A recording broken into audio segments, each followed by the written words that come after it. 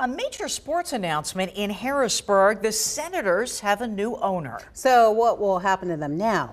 Our sports director, Allie Berube, joins us now live in studio with the latest. Allie. Yeah, this was a long time coming for the Harrisburg Senators. The team announcing today it will be sold to Diamond Baseball Holdings, an ownership group that manages over 24 minor league teams across the country. The Senators just began the 2024 season last week and will now transition to their new owners pending league approval in the weeks to come. The new owners will give the Senators staff access to better resources. Team president Kevin Culp says Harrisburg will be able to lean on sister teams with Diamond Baseball Holdings for advice and best practices, teaming up to ensure success for the organization. But it won't much change the on-field product, as players and coaches are dictated by the parent club, Washington Nationals. The Harrisburg Senators were previously owned by Ollie's Bargain Outlet CEO Mark Butler, who passed away in 2019. Since his death, the team has been owned by his estate.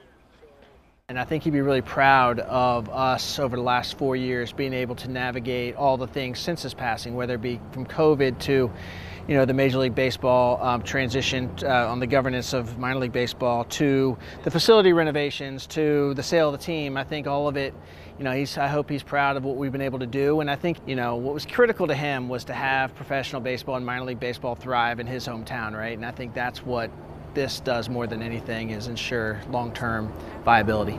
Yeah. Coming up tonight in the news at 6, we'll talk about the critical infrastructure renovations needed to ensure baseball is able to stay on City Island, and how the new ownership plans to tackle millions of dollars worth of needed improvements. But for now, in studio, I'm Allie Berube, ABC 27 Sports. Thank you, Allie.